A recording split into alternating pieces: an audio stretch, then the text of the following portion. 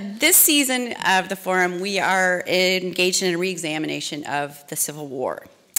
Our first two lectures looked at the period leading up to the war and examined some of the causes and the question of the inevitability of the war. Today we will focus on the war itself, but as it was experienced by women. In the years between the Revolution and the Civil War, middle-class Americans adopted a new feminine ideal, today referred to as the cult of domesticity or true womanhood. Yeah, I think you know what's coming. Their thinking went that women, who are naturally more virtuous than men, should avoid the immoral public realm for a life spent as the moral anchor of the home. As wives and mothers, women would soften their husband's innate immorality, raise virtuous children, and indirectly strengthen American democracy. Well, war has a way of interfering with such conventional notions. During the Civil War, thousands of women either became sudden heads of household or went to work in the new wartime economy as laundresses, cooks, or nurses. Some traveled with regiments, and those women were sometimes in the position of blurring the line between soldiers and non-combatants. Other women led spy networks that provided vital intelligence to the military. And an estimated 650 women adopted new identities as men, enlisting in both armies and fighting and dying on now storied battlefields. These women broke with convention, and in doing so, they defied preconceived notions of women and war. Our speaker, Dr. Elizabeth Leonard, is the John J. and Cornelia V. Gibson Professor of History and Chair of the Department of History at Colby College, which is in Maine, which means she is one of the few forum speakers who is relatively undaunted by our weather.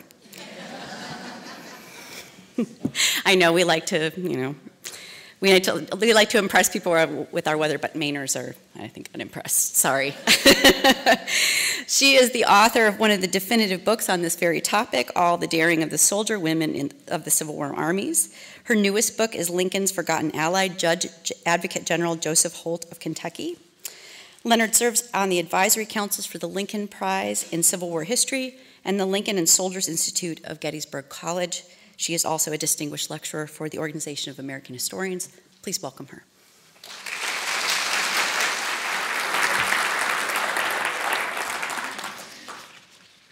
Well, there's a lot of you out there. It's great. Thank you so much for coming today, and thank you, Danielle, for inviting me to this really beautiful facility. We may have weather kind of like yours, but we don't have a historical society like yours. And I must get back to Augusta immediately and rattle some sabers and get people moving. It's just a lovely place. I'm very excited also, I have to say, as I saw people walking in, to see that it's not just, it's not an audience of only women. When I teach a lot of American women's history courses at Colby, I think I'm using this mic, so I'm going to put this one down. I teach a lot of American women's history courses at Colby, and I routinely have about 90% women students and maybe at most 10% male students. So I congratulate the men in the audience for understanding that women's history is men's history too, and vice versa. Danielle's already given me a very nice introduction, so I won't say anything much more except to say that I also, my very first book, which is Yankee Women Gender Battles in the Civil War, unfortunately is not here today, but I think it is the place where I started my research. And it still can be gotten some places. I'm not sure how you would get it, maybe through Amazon. I don't know if they're doing it print on demand or whatever, but it is the place where I started my research. After that, I wrote the book that Daniel mentioned, All the Daring of the Soldier.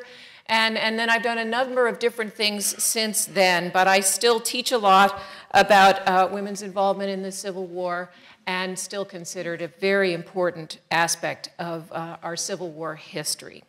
Today I'm going to talk about women's involvement in the war, and also, as time permits, I'll say a little bit about the impact of the war on women in America. This is a topic, it may not surprise you much to know, that until the 1990s, really, didn't draw very much attention, either from Civil War historians or from historians of American women. And I'd be happy to talk more about that in the Q&A if you're interested. Just in a simple way, I'd say that I think that We have, as a culture, tended to think of war as something that men do, and Civil War historians in the 20th century, at least, didn't really go out looking for women in the story because they thought it was men's business, and women's historians figured that women hadn't been involved in war either, so they didn't go looking for them either. But starting in about the 1990s, research began being done by various scholars, and since then a lot of work has been done in this field. And if you want to get a good glimpse of some interesting works on women's involvement in the Civil War, you can look in the back of this very nice brochure that you've been handed out, and there's a list of books that you can start with if you want to educate yourself more on this field. The fact that people didn't really study women in the Civil War seems kind of absurd to us now, given that we know how widely the war ranged, how vast its geographical scope was, and how many people were involved in it, either as soldiers or as civilians who had to deal with the war as it came into their neighborhoods.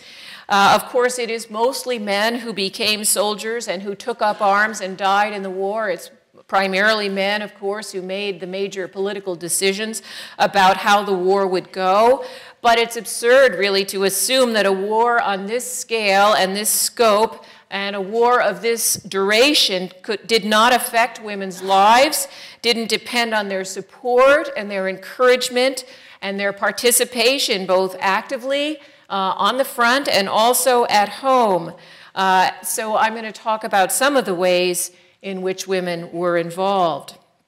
Of course, even women who didn't go off to the front in any obvious way, who didn't take up activities that could be directly interpreted as contributing to the military effort of the war, even for those women, the war had a serious impact.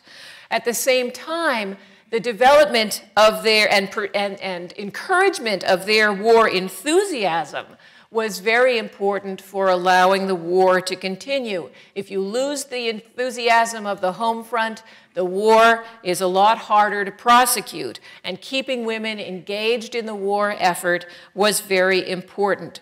Women's lives were transformed by this war, even if they didn't go off to the front, simply by virtue of the fact that their male friends and relatives, husbands, sons, fathers, brothers, joined the military and left for war, often enough never to return, or if they did return, in a disabled way. They came back missing limbs, missing one limb, missing two, psychologically very damaged by the war in many cases, and so on. So women who never even left their homes found that the war transformed their lives. Their lives were changed in many cases irrevocably. They also found, by simply remaining on the home front, that suddenly they were thrust into the position of having to take on often daunting and unfamiliar tasks. Men's departure for the front required women, sometimes single-handedly, to take over in their households, to hold their households together, to hold their families together, to hold their family businesses together, to hold their farms and plantations together. In many cases, women were required under these new circumstances to take on and implement new skills to cope with the challenges that men's absence presented to them. In the South, women who were parts of slaveholding households white women had to learn how to tend to their slaves on their own and keep their slaves in line. Women in the North sometimes had to take over businesses and learn to be bookkeepers or managers of their families' activities. This was something that many women had little experience for, at least the things that had traditionally been assigned to men as their household tasks, and it was a very difficult experience. Women struggled over the course of the war to fill these roles that were left open to them by men who had gone to the front. And it's interesting to study the evolution of their attitudes about this work by reading their letters as the war progressed. One of the things that I found interesting in my own research of women who simply stayed on the home front was how much early in the war they felt very anxious about the burdens that they were now being asked to carry in their households and on their farms and on their plantations and in their businesses. But as the war progressed, women developed a great degree of confidence, and men necessarily developed confidence in them, in their abilities to take on these tasks and to be successful with these tasks. Ironically, then when the war was over and men came back, this often led to tensions, unanticipated tensions between men and women. Sometimes, of course, there was simply relief at men coming home, but often there were new tensions and new stresses associated with renegotiating what it meant to have men at home, sometimes producing friction over how things should be done in terms of tasks that had previously been assigned to men. So all I'm trying to get at here is that even if women never left the home front, their lives were transformed by this war.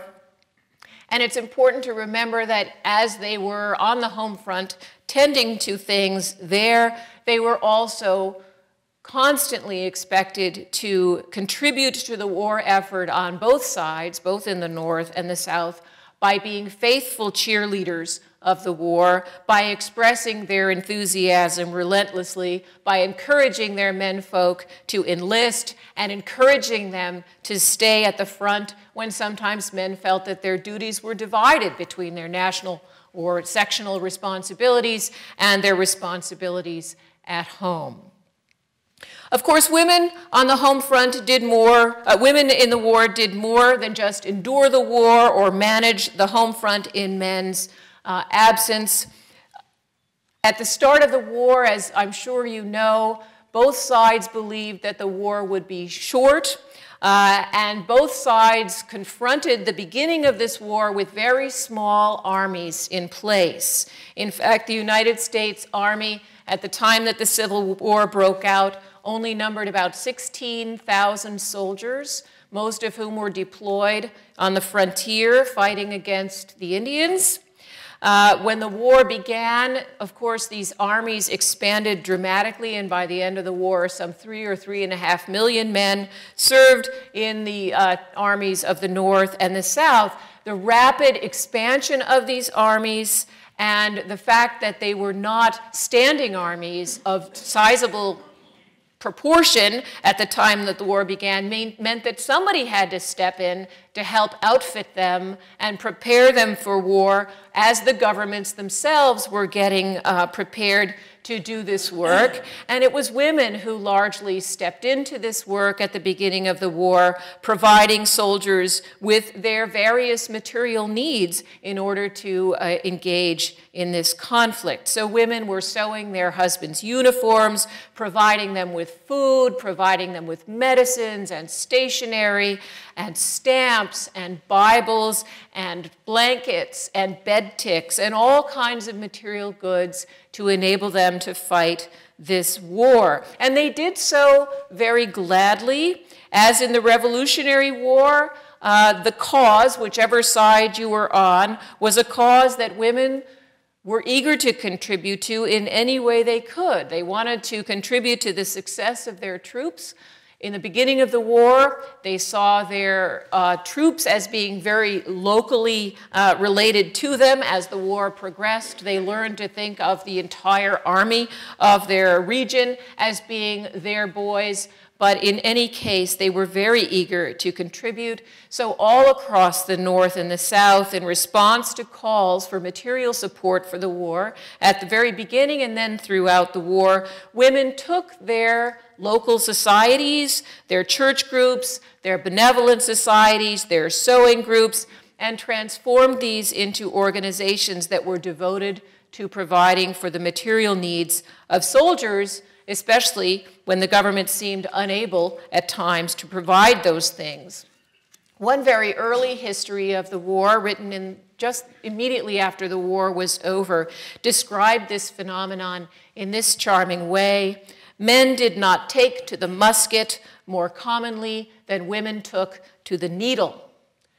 I like this image because it's an image of men going off and doing what they need to do while women are staying at home and doing what they need to do, and it makes it appear of course, as if everybody was in complete harmony and knew exactly what their jobs were and linked arms in union and did whatever they needed to do. That is not exactly how things happened. There often were conflicts, and I'll talk about one in a second. But certainly there was a tremendous outpouring of energy by women on behalf of the material and also the spiritual support of the soldiers through their local organizations and then later through organizations of much larger scope, particularly in the North. In fact, it's impossible to accurately calculate how many women or how many such ladies' aid or soldiers' aid or sanitary aid societies came into existence over the course of the war. Tens of thousands of women must have been involved in this kind of work. Probably millions of women would be more accurate. These were what one historian in the 1960s called the bonnet brigades of the war, women who gathered together on a regular basis to scrape lint, to sew uniforms, and other clothing, to prepare bandages, to prepare food, and so on. These women, in fact, formed the backbone of the Civil War armies, and the great proliferation of their societies was very important in order for the war to continue. In fact, in New York, and I will say that in the North, this kind of activity had much more bureaucratic structural organization than it did in the South, understandably, since the South was in so many ways doing everything on the fly and by the seat of its pants, and so on. In New York, there were much more structure, or in the North, there were much greater structures in place, and even as early as April 1861, the same month that the war began, a group of middle-class women in the city gathered together to form the first major organization of ladies' aid or soldiers' relief. This was called the Women's Central Relief Association, and it was formed because these middle-class women in New York foresaw that the war was going to last a long time, unlike many of their political friends. They imagined that it would last a long time. They could see that women had a place in the war, and they formed this Women's Central Relief Association right away. Then by June of 1861, just a couple of months later, again in the North, the United States Sanitary Commission was formed by activists, mostly male activists, who determined to do what they could to organize this outpouring of soldier material support by women across the North. The United States Sanitary Commission became a government-sanctioned auxiliary of the federal government, and its job was to serve as an umbrella organization for the kind of aid that women were trying to generate for the soldiers. And that leads me to this interesting story I did research on a number of years ago involving a local organization in Keokuk, Iowa, the Ladies Soldiers Aid Association of Keokuk, Iowa, which was run by a woman named Annie Wittenmeyer, who later, after the war, became the first president of the Women's Christian Temperance Union.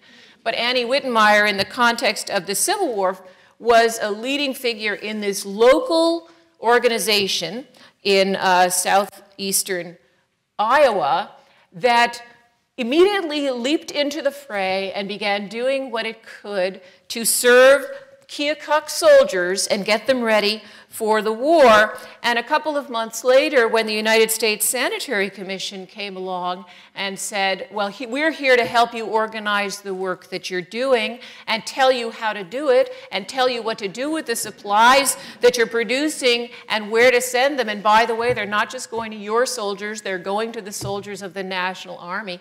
The ladies in Keokuk, led by Annie Wittenmeyer, said, I'm sorry, I don't think so. We know exactly what we're doing, and we really don't need your help, and thanks very much. And this led to a kind of struggle for a while between the national organization, which was led by men, and the local organization led by these women who wrote rather scathing editorials in local papers saying, you know, if the men want to tell us what to do, they should roll up their sleeves and start sewing uniforms, you know, and making food, and stop telling us how to do the thing that we've been doing all along, that we know how to do, that's part and parcel of the work that we do in our homes and communities anyway. Ultimately, this conflict was resolved, but it was a conflict that at least for a period of time was seen across, certainly across the North, between these local organizations that were struggling to understand the dictates of this new national organization and struggling to refocus their energy from their local orientation to a national orientation. In most cases, these local organizations came to heel, so to speak, if only because they understood that working with the United States Sanitary Commission allowed their labor to be more beneficial to the soldiers and also allowed women to have access to the state and to feel that they were really serving a national purpose, and it elevated what they were doing. But it wasn't always as easy as that early phrase about men grabbing their muskets and women grabbing their needles, and everybody happily supporting the war. So women's involvement in ladies' aid or material aid for the soldiers is, of course, a very important area of contribution for women during the Civil War. Perhaps the other major category of women's Civil War service is in their capacity as nurses. And again, nurses or hospital workers of various sorts. Again, it is absolutely impossible for us to ever know how many women engaged in this kind of work during the war, especially if we try to include women in the South and women in the North, women in the East and women in the West. It's impossible to know because although there were some formal structures and formal bureaucratic ways that women got involved in nursing and hospital service, there were many more informal ways that women got involved in the war in this capacity. And as I tell my students, all you have to think about is how often the war came right into people's communities. And when the battles were taking place in people's communities, and then the battles came to an end and the armies went away, who do you suppose was there to tend to those sick and wounded soldiers who remained, and also, frankly, to bury the dead after the battles were over? So there are many women's medical and nursing contributions that we can never, ever calculate.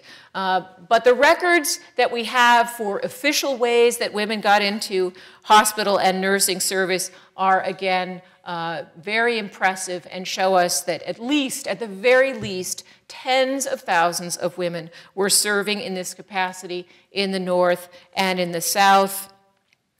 Tens of thousands, I would say, is just a very low estimate. Many women got into nursing and medical service by traveling with their regiments, by simply being attached to regiments, going with their husbands or brothers or sons, with their regiments as nursing, in a nursing capacity for those regiments. In the North, there also very quickly developed a government, a entity associated with the government that would channel women into nursing service. And this was led by the very famous Massachusetts reformer Dorothea Dix, whom many people know from her work in prison and asylum reform prior to the Civil War. But during the Civil War, she, through her own efforts, contributions, sacrifices, and pressure on the federal government, became the Union Army's superintendent of women nurses. And in this capacity, starting in June of 1861, she became one of the key ways that women who were interested in serving in medical capacity during the war, for the Union Army, of course, were able to engage in that work. Dorothea Dix is a very interesting figure. She had been in Massachusetts when the 6th Massachusetts was attacked in the middle of April 1861, and from that moment, she later said she knew that the war was going to be bloody and long, and the casualties would be great, and every man would be needed for the battlefield, and women, quite obviously, she believed, should be allowed to take over the work, as they did in their own homes and did in their own communities, of tending to the men's medical needs. But women found, Dorothea Dix and the women that she hired soon found that they were not just having to impress the government with the importance of their service, but they were also finding it difficult to impress the medical establishment, the military medical establishment, with the importance of their work. And early in the war, there is a considerable amount of resistance by male medical personnel to women serving as nurses. They feel like, for one thing, this is Victorian America, as Danielle said. Women who, particularly middle-class women, who are supposed to be true women, which means therefore they are weak and frail and need to be lying back on their couches and knitting and tatting lace and basically ordering, their servants around to do any heavy labor. This kind of work is work that women are not going to be, these women will not be able to do. The women, in contrast, prove themselves very effectively as being good nurses, good hospital workers, and ultimately a lot of that resistance falls away. But Dorothea Dix knew from the start that it was going to be what she was proposing, this contingent of women nurses to serve during the war. This was going to be controversial, and as a result, she planned early on to put structures and ideals for the nursing service in place that would help soften the blow to the public of this whole concept. I like to read from her standards, her basic circulated statements about what the requirements were for being appointed as a nurse under Dorothea Dix. And what I'm going to read to you is actually a composite of two different statements that she issued. This is what she was looking for, and I hope you'll note that what she was looking for, there's no evidence that a woman had to have any medical training whatsoever to serve. That was not her concern. She had other concerns. She said, "No candidate for service in the Women's Department for Nursing in the military hospitals of the United States will be received below the age of 35, nor above 50. No young ladies should be sent at all." So age was important. Only women of strong health, women who are not subject to chronic diseases nor liable to sudden illnesses, need apply. Women who will associate themselves by two. Women had to come in pairs. How interesting. To be ready for duty at any hour of day or night. Women who are sober, earnest, self-sacrificing, and self-sustained, who can bear the presence of suffering and exercise of self-control, of speech and manner. No mouthy women allowed. Women who can be calm, gentle, quiet, active, and steadfast in duty. She went on to say, matronly women of experience, good conduct, superior education, and serious disposition will always have preference. Habits of neatness, order, sobriety, and industry are prerequisites. We're still waiting for the medical training. All applicants must present certificates of qualification and good character from at least two persons of trust, testifying to their morality, seriousness, and integrity. Amounts of luggage limited within small compass, dress plain, brown, gray, or black, and without ornaments of any sort. I find this fascinating, as I said, because there's no requirement for any medical training. The emphasis is on moral integrity and soberness and an ability to deal with both an ability to restrain your tongue and to deal with difficult circumstances. Dorothea Dix clearly was trying to prepare for hostile public opinion at home, and she was wise to do so. And it really did take a while for women to be accepted by male medical personnel, in part because when they did get down to the front, so many women nurses actually proved to be quite mouthy. And felt that these male medical personnel were looking at their sick and wounded soldiers as case studies and not the way women caring for the men in their lives, especially their sons and husbands, would look at them and not feeding them the foods that they would feed them and so on. And to bring Annie Wittenmeyer back into the picture, one of the most important things she did during the war after she first became involved in Ladies' Aid was to initiate a whole special diet kitchens program for the Union Army, and she and women that she hired established kitchens in military hospitals all across the North to provide soldiers with the food that women thought sick soldiers should be eating that would really bring them back to health. And there's her cookbook for those hospitals. Actually, still you can find it in some libraries. So women were very heavily involved in nursing and hospital work. And I will say, just as one added note on this nursing business, it is not just middle-class women who were involved in this work, middle-class white women. As the war progressed, more and more contraband slaves, former slave women, women who had escaped from slavery and managed to get themselves behind Union lines, were deployed into the Union Army's hospitals. Certainly they were also employed, I say that, that's the wrong term for how they were used in the South. They were certainly deployed in Southern hospitals as well. And ironically, in the 1890s, when the federal government finally decided to allow women who had served in hospitals during the Civil War to collect pensions for their work, they limited the women eligible for pensions to those who could demonstrate that they had been granted the title of nurse or matron, and these women were exclusively white middle-class women. So ironically, all of the African-American women, all of the working-class Irish immigrant women who had served in the hospitals as well were unable to gain pensions after the Civil War back in the 1890s. The other footnote I'll add to this discussion of women nurses is that one of the reasons why when Dorothea Dix was recruiting her nurses for the war, one of the reasons why she didn't ask for medical training in the women that she was recruiting is because there was no formal medical training for women in America as nurses prior to the Civil War. The first nurse training programs, formal nurse training programs we have in this country come in the 1870s. And I think it's greatly to the credit of women nurses and hospital workers during the Civil War that those training programs are developed less than a decade after Appomattox.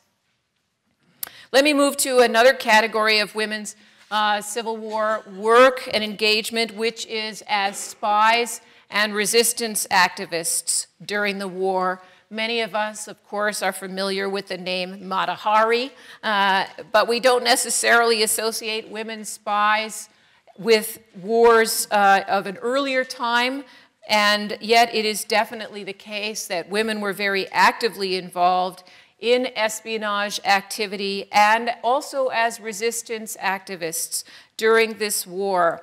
And in a number of instances, they contributed significantly to how battles developed. One of the most famous Civil War spies was a woman named Belle Boyd from Martinsburg, Virginia, now West Virginia. She was a young woman, probably about 17 when the war broke out, and she had extraordinary charm, if not beauty, but she began her service, at least legend has it, she began her service in July of 1861 when a Union soldier, when the Union Army was occupying Martinsburg, a Union soldier tried to hoist a Union flag above her house, and she shot him dead and committed herself to the Confederate cause. She subsequently became a messenger and is often given credit for helping Stonewall Jackson during his Shenandoah Valley campaign in the spring of 1862. Belle Boyd was arrested and imprisoned more than once for her activities, and in fact her downfall, or the reason why she had to become less and less active, is because she became more and more famous. And as people knew who she was and saw drawings and images of her face, it became much more difficult for her to do the work that she had tried to do on behalf of the Confederacy. Her career came to an end when she tried to become a blockade runner in 1864, and the ship that she was on was captured by a Union ship, and that was the end of her career. But during the war, as I said, she was arrested and imprisoned more than once and came to be quite famous for her efforts on behalf of the Confederacy. Another very famous Confederate spy was Rose O'Neal Greenhow. She was a Maryland socialite who then moved to Washington, and she was in her early 40s, supposedly very charming, very famous for inviting members of Congress to her home for various kinds of dinners and soirees and so on. Before the war, she seemed to be connected with just about everybody of importance in Washington, and perhaps, and probably, I suppose, because she was a woman, even after the war, even after secession was underway, and then once the war had begun in earnest, people on both sides still came to her home and men on both sides still came to her home for dinners and soirees and spoke openly about what was going to happen in the war and what their various plans were. And Rose Greenhow duly, a very loyal Confederate, duly funneled every bit of information she had to the military high command that she had access to, and more than one historian has given her credit, in fact, for the Confederate success at the First Battle of Bull Run in July of 1861. Early on, people wondered how it was that the Confederates could have been so very successful and seemed to know what the Union Army's plans were, and documents later came to light that Rose O'Neal Greenhow had been spreading information that she heard through a network that she had created out of her house in Washington, and she had a very elaborate signal code for the people that she was working with, and so on. Rose Greenhow also was arrested. She was put in prison, and then she was banished. She eventually went to England, and then she was coming back to the Confederacy in September of 1864 to re-engage in the work on behalf of the Confederate South, but her ship ran aground, and she drowned, supposedly, with carrying a great deal of coinage in her pockets, which she was reluctant to surrender, and it took her down to the bottom of the ocean. Better empty your pockets. Leave your purse when they tell you to get off the ship. Another important woman spy on the Union side is Elizabeth Van Lew of Richmond. She was a Richmond native, but she was a Unionist, a very dedicated Unionist, and Ulysses Grant later described her as the linchpin of Unionist underground resistance in Richmond, and gave her credit for helping him in his siege of Petersburg, and then also in his ability to capture Richmond in the spring of 1865. She gathered information through various channels and also ran an elaborate spy network of both whites and blacks, and funneled as much information as she could to Ulysses Grant at City Point. One of supposedly one of the ways she operated was to wander around the city babbling to herself and wearing strange clothes and pretending that she was a crazy person. She got the nickname Crazy Bet, and she supposedly, by doing this, lured people into, or just stood around babbling to herself and listening to what people had to say about what their plans were in Richmond, and then duly went back and funneled that information to people who could carry it out to Grant. After the war, Elizabeth Van Lew was treated with tremendous hostility by her neighbors and died in poverty once they realized what she had been up to. And the way they knew what she had been up to is that when Grant occupied Richmond, when the Union forces occupied Richmond, one of the first places they went was to Elizabeth Van Lew's house to raise the Union flag over her house and to give her protection. But by giving her protection, of course, they also exposed her as an ally of the Union, and this led to a lifelong humiliation for her, of course, not surprisingly, among her neighbors. The only other spy I'll mention, and there were so many, is Harriet Tubman.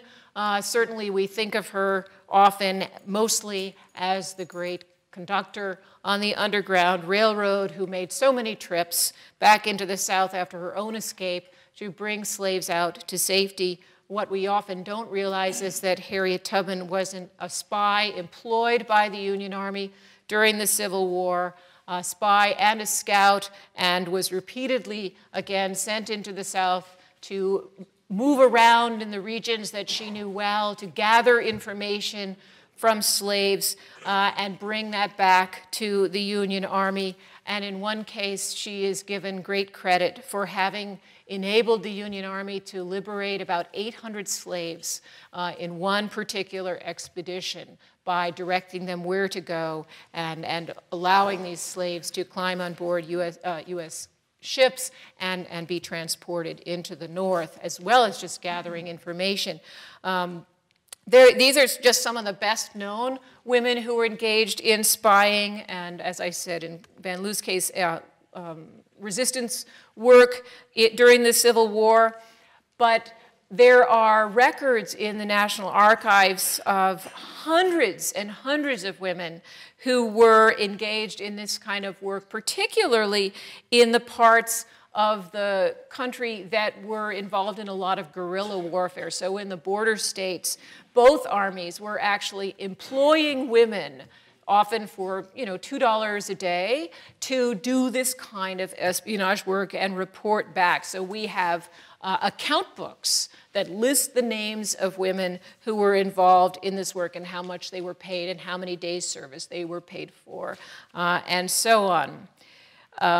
There's even one woman, a record that I've seen at least, of one woman named Emma Porch, who, like our Civil War nurses, received a lifetime pension for her service as a Union Army detective during the war. Harriet Tubman should have received a similar pension for her service, but she never did, and she lived. She was able to support herself only thanks to the help of her neighbors and her community, and also selling her memoir. The federal government didn't recognize her in the same way it recognized some other women, even though she had been so essential to the government's service. The last category of women I'll talk about Army women in general. There were, as Danielle pointed out, there were women who traveled with the military in their capacity, known to be women, and serving in a variety of ways with the armies as women, doing support work for the service. And this was true, again, both in the North and the South, women who traveled with the regiments as nurses, as cooks, as laundresses, as sutlers. And of course, there were in both the North and the South women who followed the armies and provided sexual services for the soldiers in exchange for rations or pay. When we use the term camp followers or army women, this is often the image that first comes to mind, those women who were providing prostitution services for the soldiers.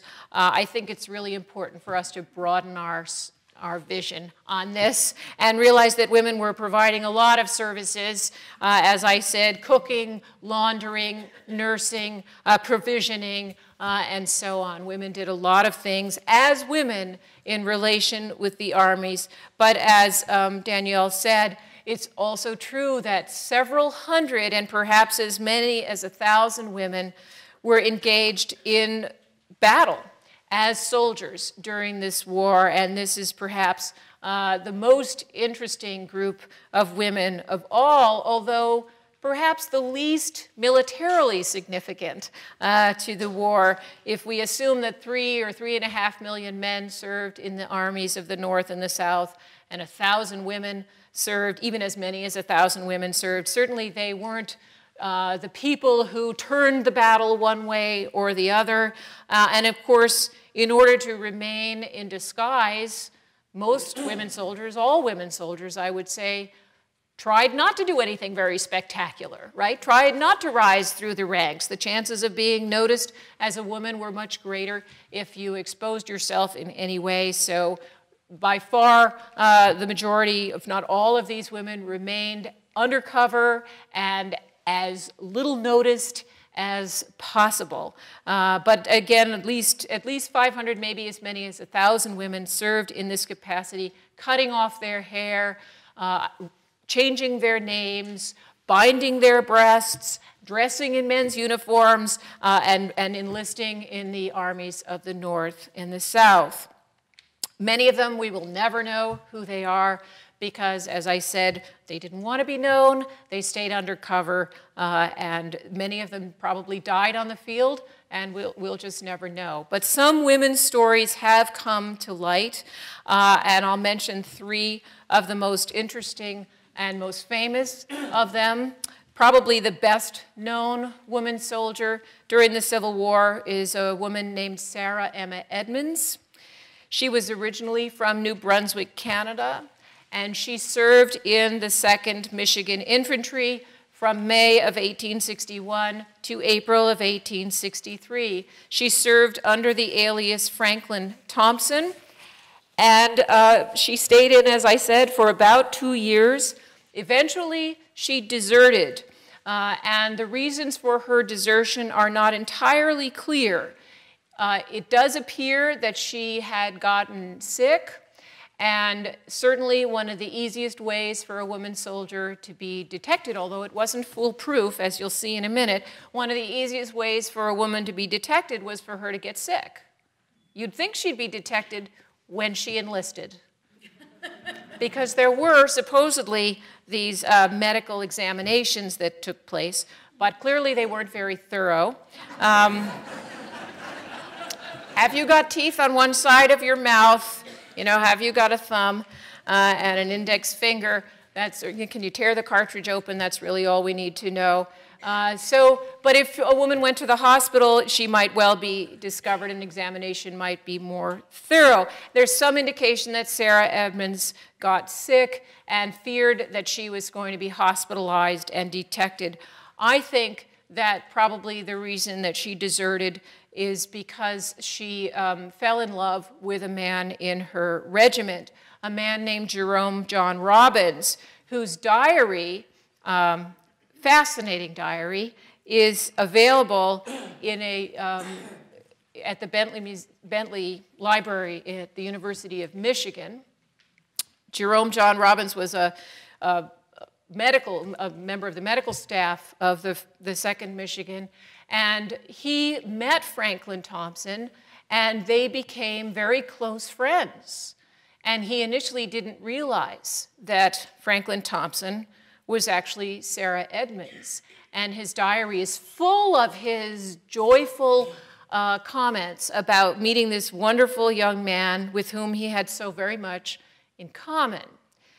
But apparently, at one point, Edmonds decided to confess her identity to Robbins, and he wrote about it in his diary, and then sealed the pages of his diary together where he had written about her identity, and wrote, this is such a come-on to historians, wrote around the edges of those pages, "Do not peek," you know.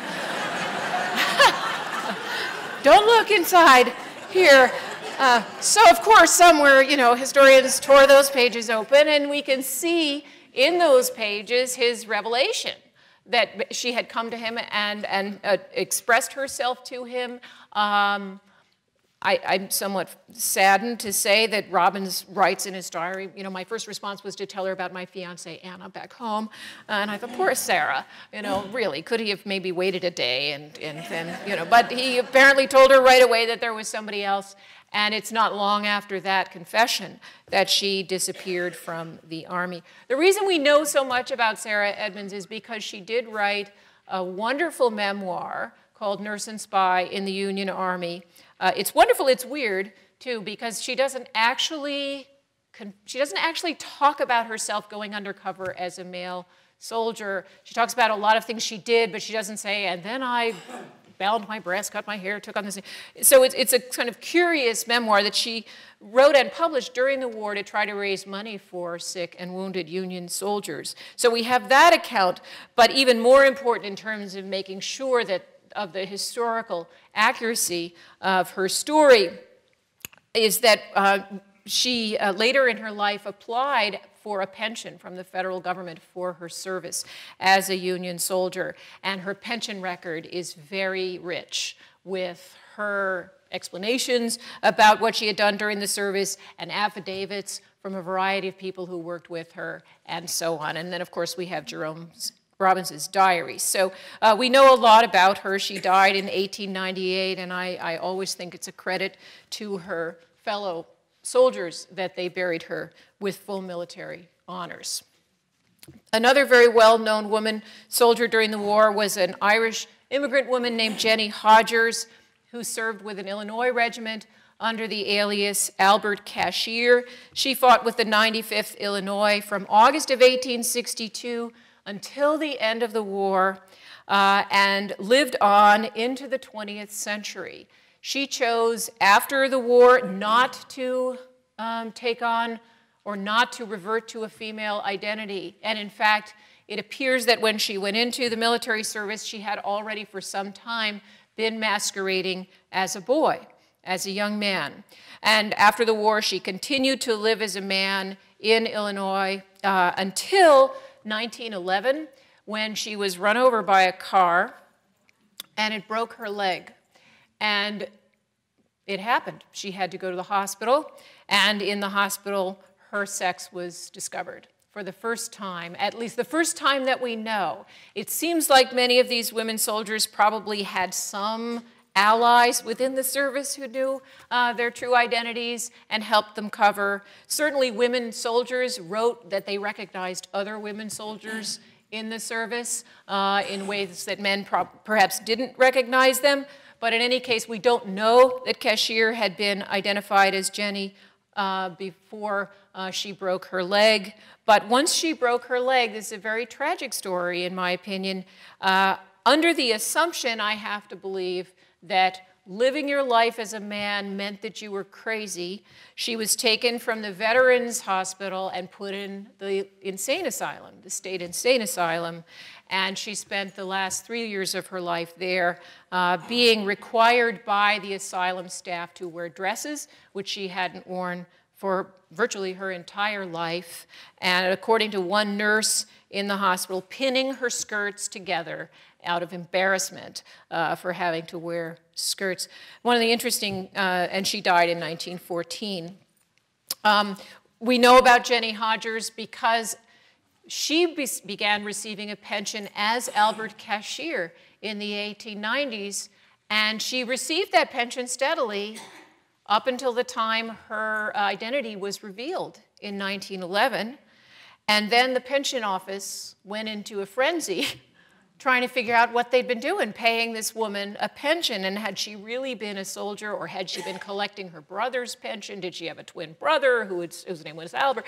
So the pension file, again, very rich, very interesting to read. The other interesting thing about Jenny Hodgers is that she actually spent some time, several weeks, I believe, in a Civil War hospital, very sick with chronic diarrhea, a common Civil War ailment, and apparently was never discovered during that period to be a woman. And I can only imagine what this says about the quality of medical care during the Civil War. that she could be hospitalized for weeks and never be discovered. Maybe she was so ill, the assumption was that she would die anyway. Don't bother touching her, don't go near. I don't know, but she did recover and went on, as I said, to live into the 20th century. The other person I'll just briefly mention, because I'm watching my clock here, is Sarah Rosetta Wakeman.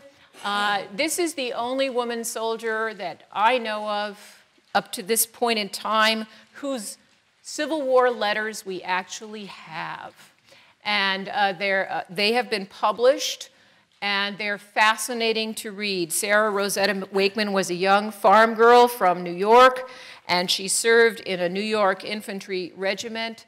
She actually died in the service and was buried as a male soldier and was only discovered 100 years later to have been a woman when her letters were found in the attic of some of her family's descendants, her birth family's descendants.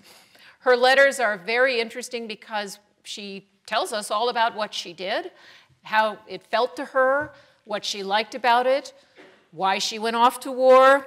And interestingly enough, although she writes to her family and tells them about being a soldier, and she's not an army woman. She's not just doing laundry for the soldiers. She's serving on picket duty. She's on the firing line. But she writes about those things, but she signed her letters Sarah Wakeman, or Rosetta Wakeman sometimes. So she signed in her female identity, which suggests that there wasn't a lot of censorship going on in the Union Army either, reading her letters and finding it. So that's an interesting story. How women were able to do this kind of work and stay undercover as long as they did in some cases is a very interesting question, but I'll leave that for now, and we can come back to it in the Q&A if you'd like, also about women spies and how they were able to accomplish what they accomplished. Let me just close my formal remarks by saying a couple things about the impact of the war. It would be wrong to not to point out that if you had to pick a group of women in America for whom the war had the greatest impact of all, it would be a mistake not to remember the slave women who became free people as a result of this war. And, you know, at least 2 million women went from being slaves to being free people. How much of an effect this had on the way they lived their lives is harder to say, because freedom for many of the former slave women looked a lot like slavery, actually, for a very long time. But freedom was still better than slavery, and I think you'd be hard-pressed to find a freed woman who would say, no thanks, I'll take slavery, that was better. But it is an enormous transformation in terms of the meaning of their lives, their capacity to have some sense of personal, or to maintain a sense of personal dignity, to put their families together, to have legal marriages, to hold on to their children, and so on. So for freed women, the war, of course, has enormous significance. For white slaveholding women, as a group of women in society, in America, it is a total unmitigated disaster. Now they have to find out where their kitchens are and how to cook and how to clean. And it sounds, I know it sounds kind of funny, and it's very hard for me as someone who really is happy the Union won the war. Really happy the Union won. I mean, I'm unmitigatedly biased on that score. I really think it's good that slavery's dead, and I'm really glad the Union won the war. And it's hard for me to be sympathetic towards white slaveholding women who couldn't seem to understand why their slaves left. You know, what? We were so nice. We were such a happy family. And why did they leave when the war was over? Now they really have to learn lots of new skills that are very hard for them. They really resent it. They really resented that patriarchy didn't serve them very well. Paternalism didn't serve them very well. Their men are sick and wounded. The economy has collapsed. Patriarchy is dead. The slaves are gone. It's a terrible situation for them. And there's a lot of rage, much of which gets then channeled into the lost cause ideal and memorializing the heroism of white soldiers during the war. But it's a very bleak picture for them. Also, of course, a very bleak picture for the 75% of white Southern women who didn't own slaves. Only 25% of white Southern women owned slaves prior to the war. So 75% didn't own slaves, and for them, it's also a very bleak picture. A lot of wounded men, or dead husbands and brothers and sons, and an economy in total disarray, and they have to find a way to come back from that. For Northern women, for Northern white women, the war has a much different kind of meaning. Certainly victory is a lot more fun than defeat, and they can look forward to, although the collapse of the Southern economy is grave for the nation as a whole, for the North feels, mostly like victory is very good. And for lots of these women I've talked about today who were engaged in war work and have seen victory, in part as a result of their efforts, the time has come now to re-engage and engage more fervently than ever before in moving women's rights forward, engaging in activities that will demonstrate to the state the importance of women's involvement in national activities, the importance of women's equality. So it shouldn't come as a surprise that it's very soon after the Civil War is over that the women's rights movement, which had a start prior to the war, gets relaunched in the North, largely led by women who had been involved in Civil War work. And women's education also expands dramatically, and women's temperance activism on a national scale expands dramatically. And a lot of this, I think, has to do with women's involvement in the war and their sense that what they had done was very valuable, and it contributed to victory, and there was, the time was now to move forward. And I'll close with that and take any questions you may have. Thank you.